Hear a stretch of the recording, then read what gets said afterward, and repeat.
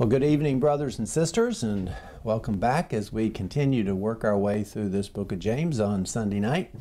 We're kind of headed towards the end of it now in the 5th chapter. We're looking at the 10th through the 12th verses tonight. If you are a study sheet person, that's study sheet number 29. And pretty much we're just going to focus in on the first two verses here, the 10th and the 11th verses. But before we get started, let's ask the Lord, as we should always do, to ask Him for His blessing, because He is the one who illuminates us and makes these not just words on a page, applies it to our hearts. So let's ask Him for that special illumination as we study His Word together. Pray with me. Our dear Lord, as we once again turn to this book of James, and we've made our way slowly through each one of the chapters. We're coming to sort of the culmination, not quite yet. But we pray that as we wrap up this last chapter, that you will bless each and every word that we study, each and every verse. And this evening, as we continue in one vein, a discussion that he's been having, that of suffering and persecution and how we hold up under that suffering and persecution. And then perhaps turning our attention towards the need not to be turning on each other, and the truthfulness that is necessary in all of our relationships. We again just ask for your illumination, that we would be edified, that we would grow, but that our thoughts and our hearts and our study and our interest in the Word that we're going to be studying would be pleasing to you, and that it would bring glory to you, that even in something as simple as studying the Bible, that you would be glorified. We ask it in Jesus' name. Amen. Well, we are indeed looking at the 5th chapter of James here, and let me kind of sort of bring you up to the 10th verse of sort of where we were at the very end of it. If you remember, James is trying to teach his people to be patient under the kind of persecution that they're going under. Now, he started out talking about the unrighteous rich and how they were persecuting the people, and how he desperately did not want that to make its way into the church. But then he sort of turns to how not to react, to remember that vengeance is the Lord, and that God is the one who puts all authority in place. Now, not everyone who was persecuting the church had authority over them. It might have just been people who were swindling them, or people who were causing them to lose their jobs, or whatever. There were so many different ways that the early church was being persecuted. And so we don't know that all of them were placed in authority. But God wants Christians, the church, to be separate from the world, and therefore to act in a different way than the world does. And that's one of the things that James is trying to bring home to us as we get towards the end of this. So why don't we take a look at these verses and read them, and then I'll sort of remind you of what we've already looked at, where James is, and then we'll go and continue the study of the 10th and the 11th verses this evening. So let's read them together first. As an example of suffering and patience, brothers, take the prophets who spoke in the name of the Lord. Behold, we consider those blessed who remain steadfast. You have heard of the steadfastness of Job, and you have seen the purpose of the Lord, how the Lord is compassionate and merciful. And then it's almost like James loses his train of thought. He seems to switch to a completely different thought altogether. We'll address this when we get to it later. Look at the 12th verse. But above all, brothers, do not swear, either by heaven or by earth or by any other oath, but let your yes be yes and your no be no, so that you may not fall under condemnation. Very interesting way he has juxtaposed, is that the way you say it? These different thoughts with each other. In fact, we've been noticing that as we've made our way throughout this entire book. So, Let's go back to that 10th verse and just remind ourselves of where we are. Just before this, one of the things that James was telling his readers was not to grumble. Don't grumble, and particularly, he says, don't grumble against each other. That's not the kind of spirit that we want to have within the church, but also that was, in an extended view, that was don't grumble against God either, because we talked about that. To grumble against God is to question his sovereignty on the one hand, but also does question whether he knows what he's doing or not. I mean, if you grumble against someone, you're grumbling about the position that you're in, the state that you're in, and usually if that person or being has something to do with the state you're in, well, you're grumbling against them for being part of putting you in whatever suffering you're in. And so James strictly warns his readers against that. And that goes back to what we discussed as far as putting God to the test, because you are indeed testing him. You're saying, God, if you're really God, then you would be doing this to me, so why don't you wake up and recognize how bad I'm suffering? That's not at all what James is talking about. And so he turns to the prophets, and he turns to the scripture, the Old Testament scripture, to find examples. And that's what we first see here in verse 10. And we learned a valuable lesson, and I don't know if I emphasized it as much as I should as we were going through this. But we learned a lesson of where our heroes should be, where the people we emulate should be. Now, first of all, we notice that examples in Scripture, some of them are good and some of them are bad. Some of them are examples to follow. Some of them are examples not to follow, and we run into that all the time. But they're pretty easy to tell the difference between the two. It's not like you're sort of lost about what your good examples are and what your bad examples are. But nonetheless, the scriptures are magnificent resources as far as setting our examples of how we're going to live, how we're going to deal with each other, our relationship with God.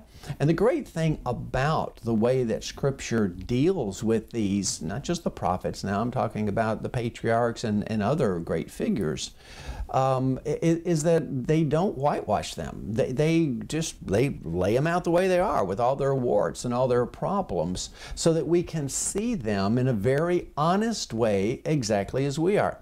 Take someone like David. Now, David's not well, he was a prophet, but he's not one of the major or minor prophets. But you know, his life was not exactly one you would want to emulate in every aspect of his life. But then other parts of his life are hugely good examples for us to follow. His love for the Lord, his compassion for worship, his humility when he did wrong. There's so many things about David that we should emulate, but it's not like you've got this figure that is an ivory tower that you could never achieve. The only ivory tower in that sense that we have is our Lord Jesus Christ.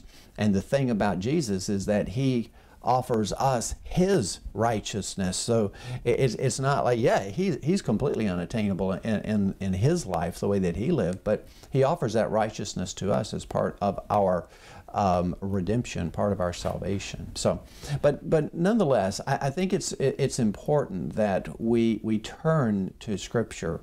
And we did talk a little bit about who our heroes are. We'll get to that in a moment. But James focuses on the prophets of old, and he again, talking specifically about suffering and being patient in suffering. And the one thing about the prophets is that in general, they were treated badly. And we read some examples of that, of how they were killed and murdered and sawn in two, and all kinds of horrible things that would happen to them. So they are great examples of those who not only remained patient, but later on we're going to get into this word steadfastness. They remained steadfastness in that kind of suffering. And then we took some examples. We got, it says you turn to scriptures and have examples of the prophets, so we looked at some of those examples. And first from the Old Testament, we talked about Daniel, who was a great example of patience under suffering. We talked about Isaiah and Elijah and Jeremiah. We could have taken them just one by one, but those were the ones we focused on. And then we turned to the New Testament to look at New Testament apostles and prophets and messiahs. We saw Jesus and Peter and Paul, and we could John. We could have taken any of those apostles, and they again are magnificent examples for us, both in what not to do, and some of the things like, for instance, Peter sticking his foot in his mouth constantly, the me first, the me also Peter. But, and then we looked at a couple of those who were not prophets, who were great examples. And one of those was Stephen the martyr, but the other was Job. And we're going to talk a lot about Job tonight, because for what James wants us to see, Job is the example of steadfastness under suffering. And we'll get to the difference between steadfastness and patience in just a moment.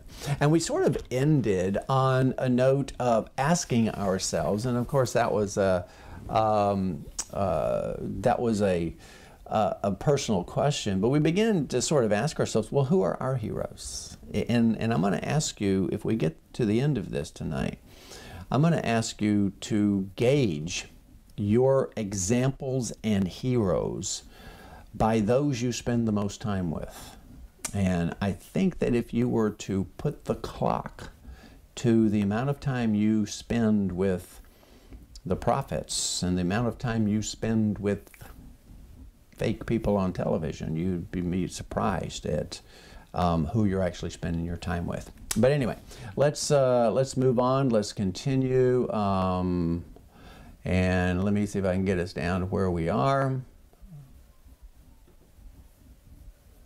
I think we are on E. So if I can find it, then we'll begin to take a look at this. Yes. Okay. Question E under number 1 as far as this study sheet is concerned. Verse 10 ends with the statement that the prophets spoke in the name of the Lord. Now, why do you think James includes this? Why do you think he says the words, the prophets who spoke in the name of the Lord? How come he just didn't say prophets?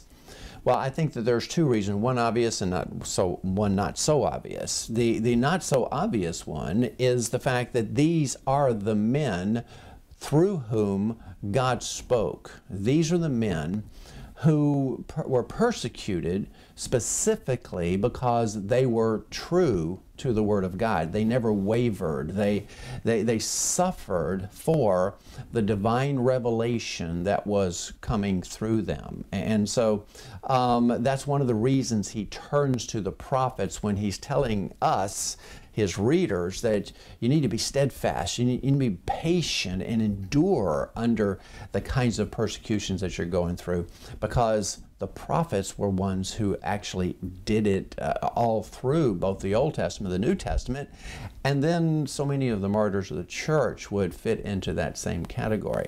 But also, I think that the reason he says specifically the prophets who spoke in the name of the Lord is that, to speak in the name of the Lord is to speak under the name or under the influence, literally to speak the words of God. And there are a lot of people who were saying they were prophets, but were not speaking the word of the Lord. They were not revealing the true word. In other words, false prophets and false teachers. And so James is making a qualification here. He wants to make sure that, okay, if you're going to get an example, make sure it's a good one. Don't pick one of these false prophets. And brothers and sisters, the woods are full of false prophets right now. And it breaks my heart when I hear of people, following after obvious charlatans and obvious people who are just made up. There's nothing that they're saying that is actually the Word of God. Yet they suck thousands of people into, it's almost like they have some kind of spell that grabs people. I think greed has an awful lot to do with it, but nonetheless, when we choose examples from among the prophets, let's go back to the Old Testament prophets and let's look at them. Let's make sure that the prophets that we are fashioning ourselves after, or that we are using examples, that these are indeed the prophets who spoke in the name of the Lord. Well, the next question, did this preclude them, in looking at the prophets of old, that we are going to use as examples? And again, we talked about Daniel, we talked about Isaiah, we talked about Elijah, we talked about Jeremiah. When you look at them, was the fact that they were prophets, did that preclude them from suffering? Well, the answer to that, and you know this, is absolutely not. In fact, in some instances, it was because they were prophets that they suffered. It's because, you know, when the Lord gives you a word and the people don't like it, chances are they're going to do to you like they did to Jeremiah, to throw you in a well, and you're up to, you know, your chest in mud, and to leave you there, because people don't like to hear what God has to say. Let me tell you, I know this from experience. If you're true to the Word of God and you tell people sometimes what the Word of God says and they don't like what they hear, boy, I tell you what, they get angry at you. And so it is the fact that they were prophets. And it's not just the fact that the devil targets prophets. He does. He targets those who proclaim the Word of God. But it is the Word of God that causes them to be in a position where they are being persecuted, because, as I said, people don't like that.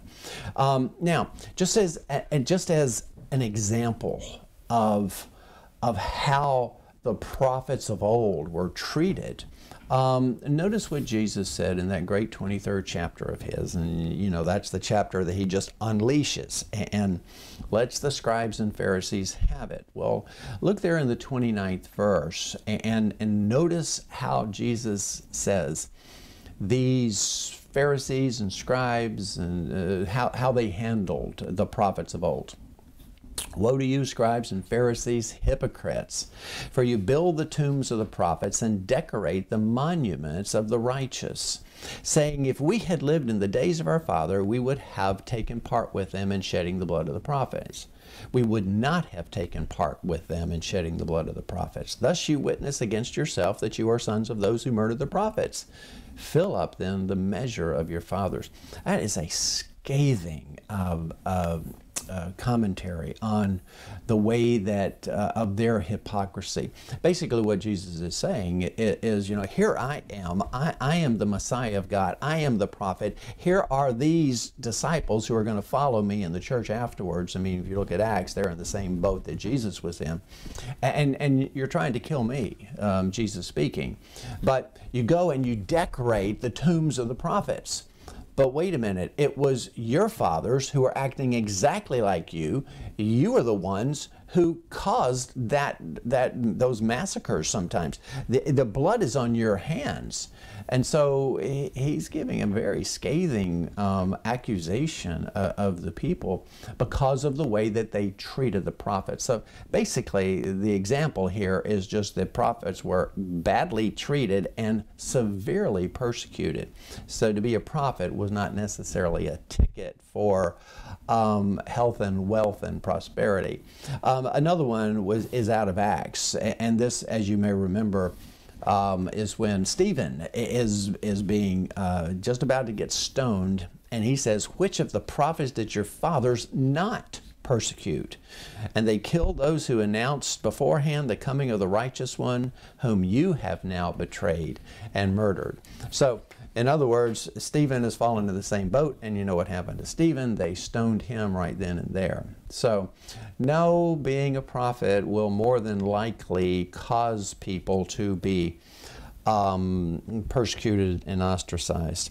Now, in modern day, Let's talk about modern day. Are there modern day prophets? I'm not going to get into that conversation right now, but I can tell you that a prophet is one who said, "Thus saith the Lord," and those who should be acting in the position of modern day prophets are preachers like me. I should be. I'm not a prophet. Don't get me wrong. Don't go out and say Pastor Kirby said he was a prophet.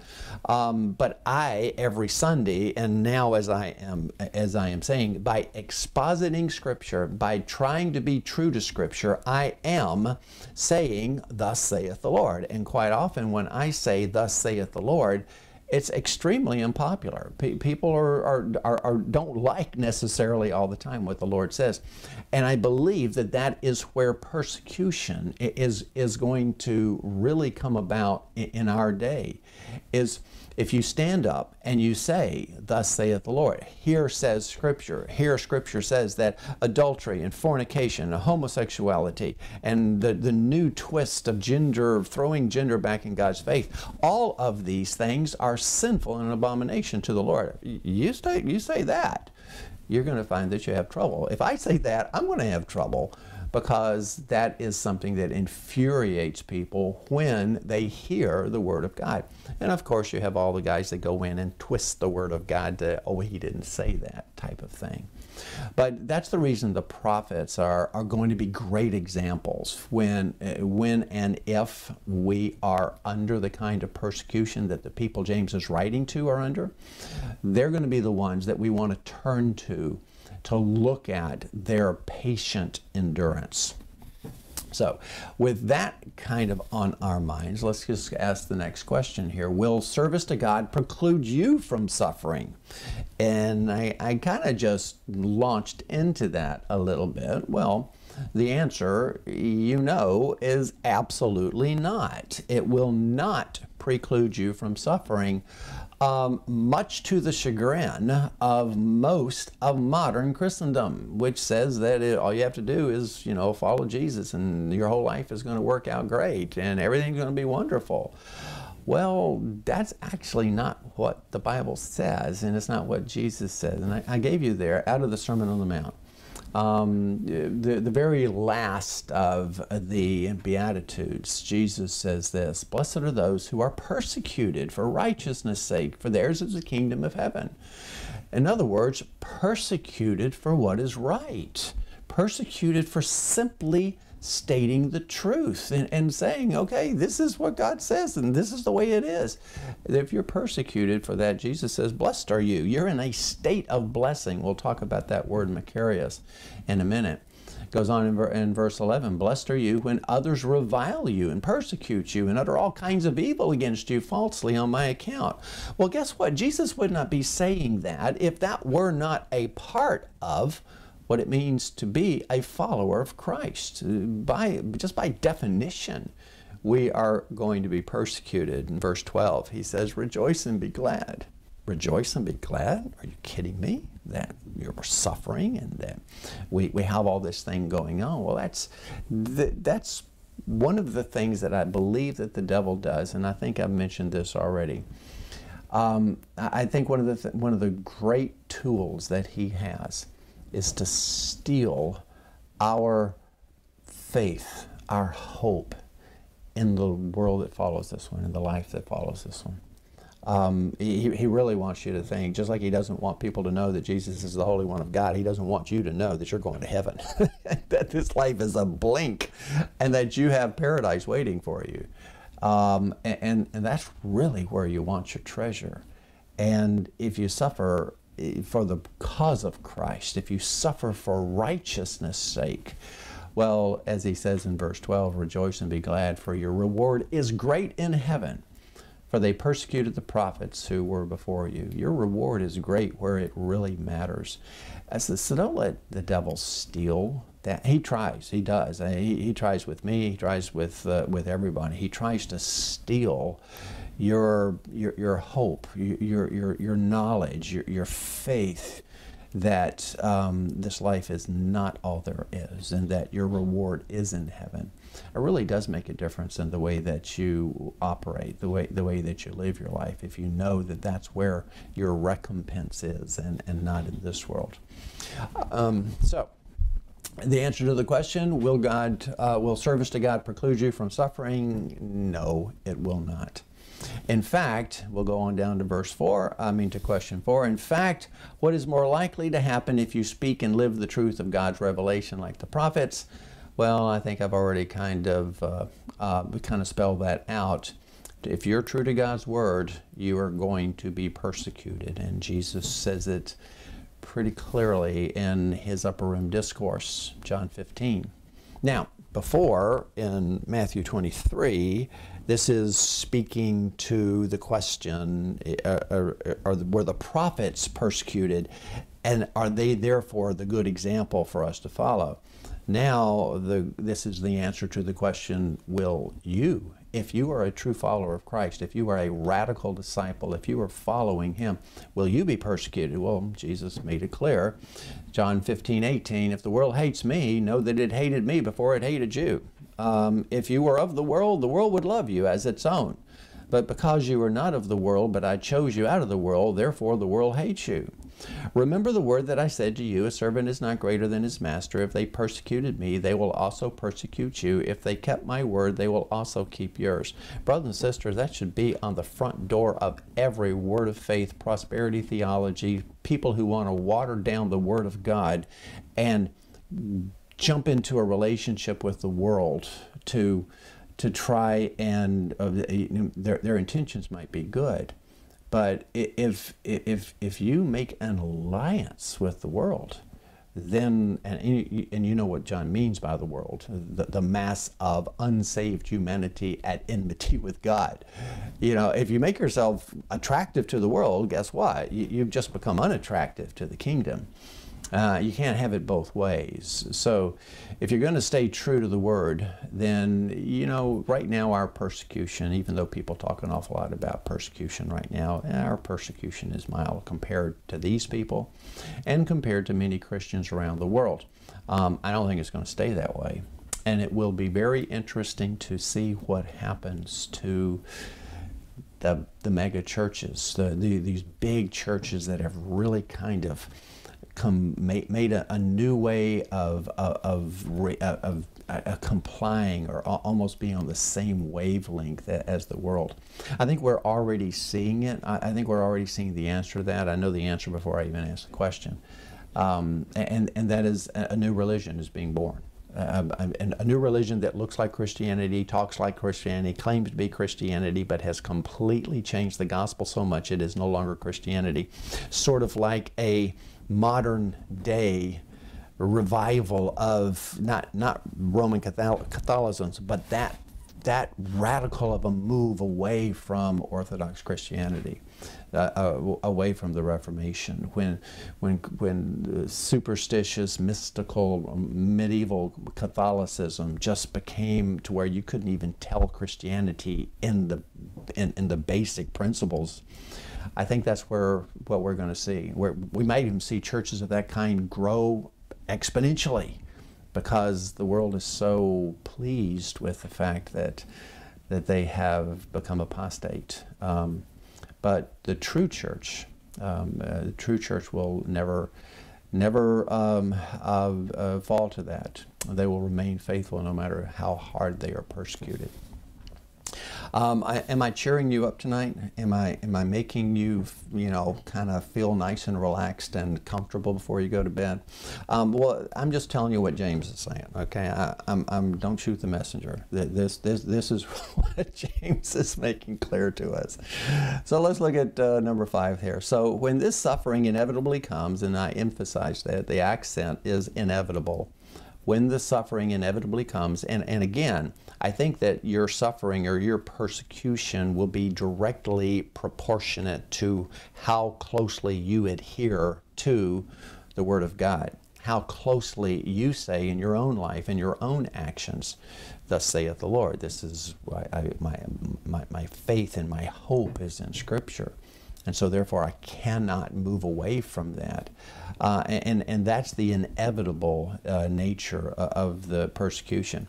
So when this suffering inevitably comes, what, according to James, is your desired response? And this is the key now of what we're getting at, or what James is getting at, because what he has called upon his readers to do is to be patient in suffering, exactly like the prophets of old were, who were severely persecuted. So it's patient endurance that James is calling us to. A patient endurance, not taking up arms, not fighting against it, not forming political parties so that we can rise up above this and change things that way, but rather patient endurance, turning to God entirely for all of our solutions, not grumbling, not muttering under our breath against God's sovereignty, against His plans, and especially maintaining our faith in God, in His wisdom, in His omniscience, in His eternal decree, His goodness, His compassion, His sovereignty, His omnipotence, everything we know about God, maintaining our faith in that God. And the one thing that we want to make sure we don't do is to shake our fist at God. And unfortunately, I know this happens so often. You go through suffering and ask God, how could you do this to me? How could you let me go through this? When we turn to Job in just a moment, I think that you'll see that that's exactly what the devil wanted Job to do, and exactly what he didn't do. Well, let's look here at this last question on this verse. James is telling his readers to follow the example of the prophets and those like them. We tend to make examples of those we surround ourselves with or idolize. Would you say you spend more time with the prophets or with other less lofty examples? I told you I was going to ask you this question. It's a personal question. You can't respond to me right now, but you can ask yourself. You can pull out the mirror and look at yourself and say, okay, who do I spend most of my time with? Am I spending most of my time with the prophets? And let me just kind of equate that with Scripture, because that's where you're going to read about the prophets. So how much time are you spending with the heroes of Scripture, of the ones that we've talked about, and how much time are you spending with celebrities, sports figures? What happens when you idolize a celebrity? Just I mean, take any celebrity that you want today. And what happens when you spend your time with that celebrity? What happens to you when that's the person, or that's the kind of people that you surround yourself with? What happens when you spend more time with today's sports figures, most of whom have political ideas, live totally egregious, sinful lives, and blatantly and openly? What happens when you surround yourself with that? And that's your input. Well, unfortunately, it rubs off on you. It does. And so therefore, James is saying, look, now granted, I know that I'm preaching to the choir to a degree, because if you were spending more time with them, you wouldn't be here listening to me going through this kind of discussion. But nonetheless, I think that we all, to a degree, we don't recognize how much time we actually spend with other people who are really not good examples at all. And if anything that they have to say rubs off on you, well, that's not good. It's not a good example. So anyway, let's go on and begin to look at the 11th verse. In the 11th verse, James calls on the Old Testament example of Job as a model of steadfastness. Notice the word that is used, steadfastness. So let's read that verse. Behold, we consider those blessed who remained steadfast. You have heard of the steadfastness of Job, and you have seen the purpose of the Lord, how the Lord is compassionate and merciful. So he brings Job out as an example of steadfastness, and he says that those who remain steadfast are blessed. Okay, so let's look at some of the questions that come from that. First of all, what does James want his readers to be steadfast under? Well, I think we pretty well established this going back to verse 10. Specifically, he wants them to be steadfast, as the words that were used there were patient, but steadfast under suffering. The whole discussion of the prophets and the way that they underwent suffering and were patient, that's still on the table. That's right, exactly what should be in the back of our mind. So obviously, he wants his readers to remain steadfast under any kind of persecution or any kind of suffering, not just persecution. I probably have overemphasized that, because quite often we suffer just from physical or financial or relational problems, and it's not necessarily being persecuted. I know that James is talking to those who are being persecuted, but it's really steadfastness under suffering that he is calling us to be, whether that is persecution or some other kind of suffering. Well, in this, going to the second one, he is echoing some of the words of Jesus. Now, can you remember what he said and when? Now, I'll give you a hint. It happened on a mountain when he said these words. And I'll give you even an easier hint. He said them at the very beginning of what he said on the mountain. I'll even give you an easier hint. It was a sermon, and it was given on a mountain, and so it's commonly called the Sermon on the Mount. And we know these as the Beatitudes, and no, those aren't the Beatitudes, meaning these are the attitudes that you are to be. We'll talk about what it actually means in a moment. But again, in the 10th verse, he says, "Blessed are those who are persecuted for righteousness. Blessed are you when people revile you." So Jesus made it clear, and we read those verses, so I'm not going to read them again. But he made it clear, Jesus made it clear, that there was blessing to be found in those who were persecuted for righteousness. So, with that in mind, what does the word blessed mean in the context that it is used in? Rereading this verse so that we can see the way that James has used it. Blessed or blessed is the man who remains steadfast under trial, regardless of what that trial is. For when he has stood the test, this is back in the first chapter of the 12th verse. Let me read that again. Blessed is the man who remains steadfast under trial, for when he has stood the test, he will receive the crown of life, which God has promised to those who love him.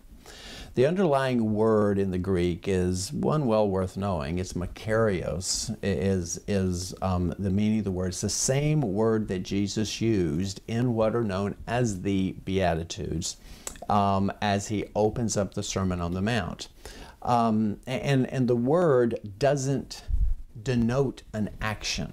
In other words, it doesn't say that the person who has this kind of behavior, that the outcome of that behavior will be that he will be blessed. So in other words, what James is not saying here is that the person who is steadfast, remains steadfast under persecution, that person will be blessed for that. There'll be a blessing that is involved with that kind of activity. Now, that may be true, but that's not what James is saying. It's not what the word makarios means. It means a state of blessedness. In other words, the one who is steadfast under suffering is in a state of blessedness. In other words, the steadfastness comes from the blessedness, not the blessing coming from the steadfastness. It's the reverse, okay? So, and that's exactly what Jesus is saying in the Beatitudes, is blessed are the poor in spirit. Blessed are those, if you are poor in spirit, thank God for it. because you're blessed, because that's the favor of God. That's what it means to be in God's favor, to have God smile upon you, to be in a state of blessing or blessedness. It is a gift. Now, the gift might come as a result of your faithfulness in other things, but the steadfastness that James is calling his people to. Now, how do I put this? It's almost that like the Christian life is a river, and it's flowing towards a destination. And you can't separate it out into rivulets of water and to say, okay, I'm good here, but I'm not good there. And this has no impact on what's going on over here. The Christian life flows together. And so if there's a problem in one aspect of the life, then it's going to impact the rest. If there's diligence and faithfulness in one aspect of the life, well, then it's going to bring reward or blessing in other parts of that life. Now, I'm not going back on what I just said about Macarius. I'm not reversing that. What I am saying is that quite often a state of steadfastness will come because someone has been faithful in other things. And it's a gift. It's something that God gives in that state because He is he's smiling on that individual. Okay, so it's like everything goes together in our Christian life. It's one thing impacts another. You can't. It's just like, I guess the best way for me to describe it is a man can't come up and say, I want to be a good father, but I hate my wife. It doesn't work. Sorry, you can't despise the marriage that God has put you in and treat your wife poorly and then end up being a good father. I've actually had people say that to me, by the way. And end up being a good father. They go together. In order to be a good father, you're going to have to be a good husband, and you're going to have to foster the family.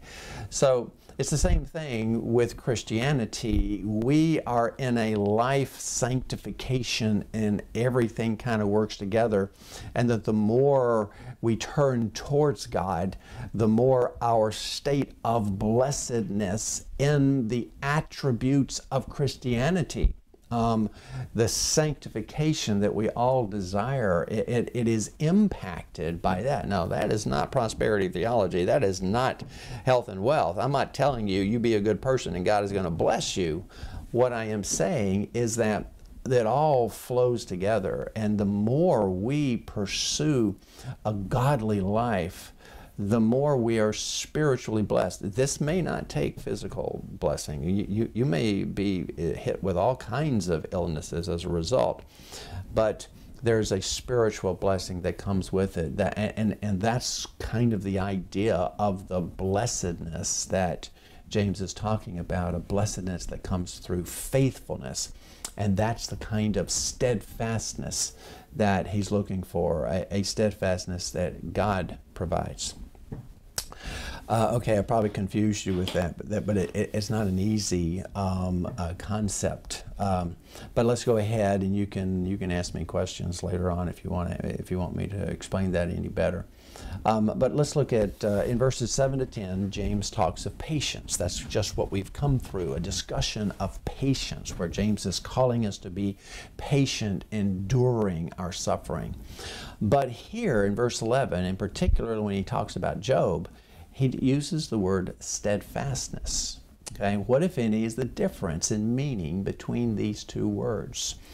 Well, some scholars just simply think that they're two words that mean the same thing, that there's no difference in them, but there is. Okay, and especially in the way that James used them. He tends to use the word patient to mean to be patient with one another, especially in our relationships with each other. Just to give you a dictionary, a Greek dictionary definition, is to remain tranquil while waiting for something. In other words, have patience, wait, but to be tranquil and steady and balanced. That to bear up sometimes under provocation, without complaint, to have forbearance, regardless of the situation that you are placed in, especially with other people. To be patient of other people's shortcomings, to be patient of other people's personality quirks, to be patient of a variety of things in relationships. Now, steadfastness is talked more about standing or holding up or remaining strong in the face of suffering. It's perseverance, if you will, in the face of suffering. The capacity, going back to the dictionary, the capacity to hold out or bear up in the face of difficulty, endurance, fortitude, perseverance. And it's not just to endure, grumbling or angry or to make it through. It's to endure with perseverance, with faith, to stand firm even in the midst of your suffering. That's the way James uses steadfastness. So when he said, blessed are those who remain steadfast, both in the prophetic sense and in those who are using them as an example, then that's a state of blessing to be that kind of person. And so he's going to put us in touch with Job as he does that. But why do you think James switches? I mean, here for 7, 8, 9, 10, at least, the 3 or 4 verses, he's been talking about patience, and all of a sudden here he switches to speak of steadfastness. Well, like I said, a whole bunch of scholars don't put any effort, any emphasis on it at all. It's just James making the text more readable, more interesting, kind of richer, better rounded by using a variety of language. But actually, I think James does mean something different, and I think that he uses patience specifically to talk about problems with each others, and he uses steadfastness to specifically speak about the problems that people face through the trials that they face. And you remember that James has had an awful lot to say about trials. Okay, well, let's go on. In the second sentence, James turns to Job as an example of the kind of steadfastness he's talking about. You have heard, and just to read that second sentence again, you have heard of the steadfastness of Job, and you have seen the purpose of the Lord. So I have a question for you. Did Job ever complain to God about the way that he was treated? In other words, when we talk about him being patient, does that mean that he never ever complained? And I've given you a couple of verses there from the 13th chapter of Job, Job 13, 3 and 4.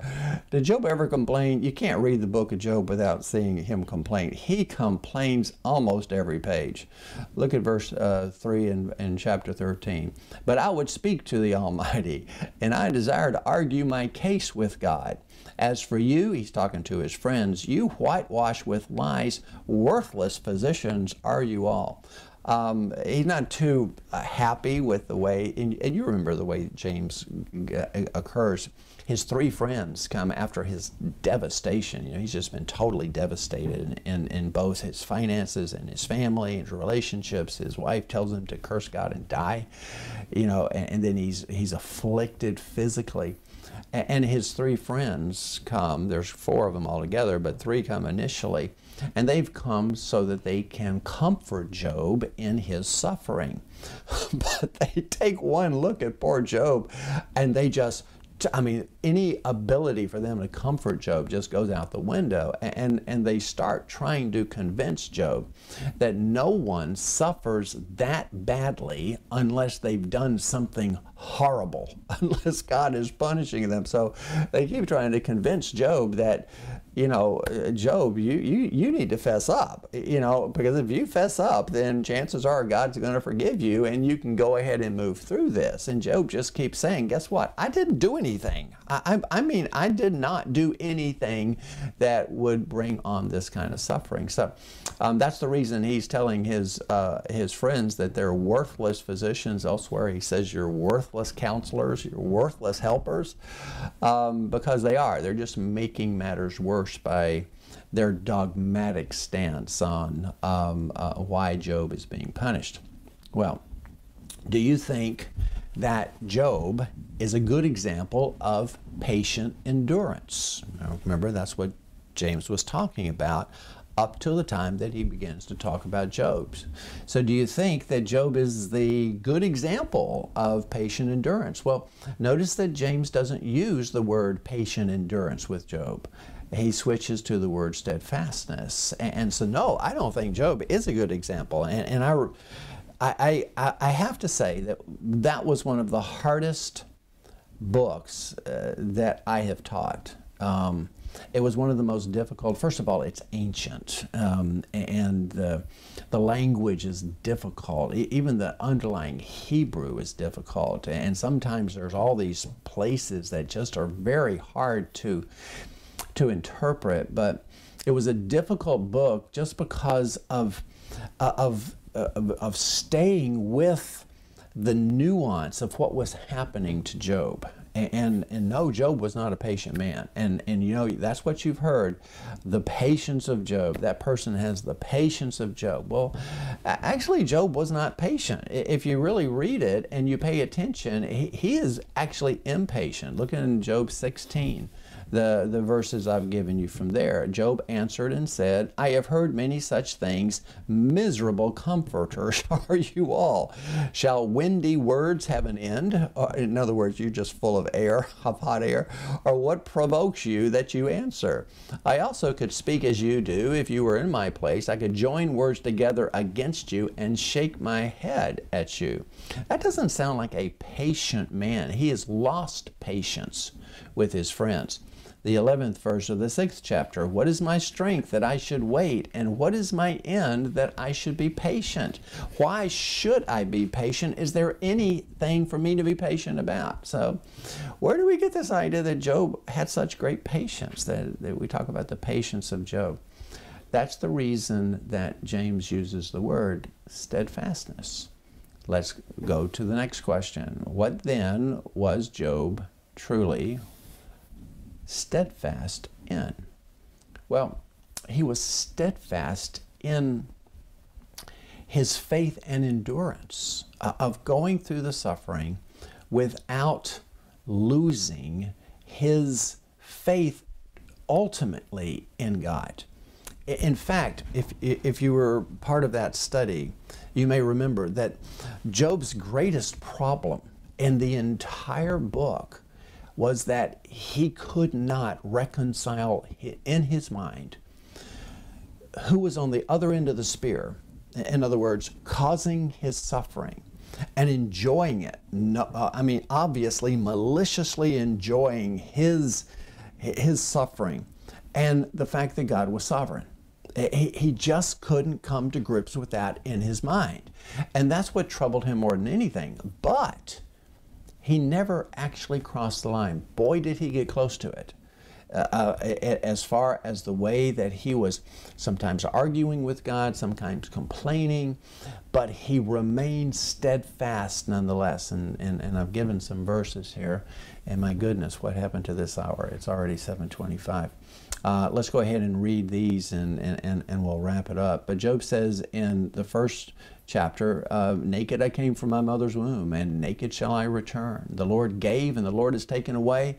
Look what he says. Even in the midst of his suffering. Now, of course, this is just the beginning of it, but blessed be the name of the Lord. In other words, no matter what happens, I came into this world with nothing, and I'm going out of this world with nothing. So if God gave everything to me and he sees to take it away, well, blessed be the name of the Lord. You know, he's giving praise even in the midst of his suffering. And we also learn that Job did not sin. Look at the second chapter, the 10th verse. But he said to her, this of course is just after his wife says, oh, Job, just curse God and die. You know, just be done with it. Curse God and let's just get on with this. She obviously didn't know how to deal with Job's suffering either. I'm sure it was suffering for her because she lost her family as well. trial. But nonetheless, that was a totally uncalled for statement. And so Job responds, but he said to her, you speak as one of the foolish women would speak. Shall we receive good from God, and shall we not receive evil? In all this, Job did not sin with his lips. Boy, that's an important phrase for us to understand Job. No matter what he says, no matter how close he gets, he doesn't sin. And this is all an example of steadfastness under trial. We also learned that what he did not let slip, and boy, did he come close. He would walk right up to that line, and then he would back down, because he never cursed God. He never lost faith. He struggled so much to try to understand what God was doing and why his punishment didn't match whatever crime he committed. And what bothered him more than anything was the logical human logic, the logical conclusion is that, well, God can't be just if he's bringing a punishment on me that doesn't match the crime. Now, of course, we know, because we read the first and second chapters, that there's a different reason for that. We'll get that later on. But let me read this beautiful set of verses from the 19th chapter of John. For I know that my Redeemer lives, and that at the last he will stand upon the earth. And after my skin has been thus destroyed, yet in my flesh I shall see God, whom I shall see for myself, and my eyes shall behold, and not another. My heart faints within me. So James is making a wonderful decision to turn our attention as an example towards Job. Because who among us has not done the same thing? The difference between Job is that quite often we do shake our fist at God, and he came up short of that. He never cursed God. He never lost faith, and he never said anything that led him to sin, although he did have choice words for his friends and their kind of hypocritical, dogmatic stance. Okay, we're just going to pull the plug right there. It's already 7:30, and I don't know where this hour went, but I guess that's a good thing. I hope it passed quickly for you too. But we'll pick it up right there. We'll kind of review Job. We'll finish this up, and then we will launch into an excursus on that 12th verse, that kind of oddly placed, seeming like it's out of place, 12th verse, which once again, almost word for word, not word for word, but certainly idea for idea reflects the teaching of Jesus. So that's one of the things we like about James so much. Okay, let me leave it there. Let me pray, and I will let you go, give you your evening back. So let's just thank the Lord for the beauty of his revelation. Father, we thank you that you just didn't show us about our relationship with you and what kind of God you are and how we should serve you. You didn't just tell us how we would be saved and redeemed, but you tell us how to live as Christians. You tell us where to find our heroes, what kind of examples we should be following. You give us clear-cut indications of what is good and evil. If we choose evil, or if we do evil, or if we are overcome by evil, it's not because we have not been told. It's not because you have not made yourself clear. And in fact, you give us foundational principles to follow. And if we will just follow those foundational principles, then the more complex ones just start to flow in the same river that is our sanctification. So we thank you for that, dear Lord. We give you praise, and we give you glory, and we give you honor as we wrap this teaching up. Thank you that you continue to reveal yourself to us. In Jesus' name we pray. Amen. Well, that's it for me. We'll pick it up there next week. And I just pray that the Lord blesses you for the rest of this evening, and that you have a great week. So thank you for tuning in, and may the Lord bless you.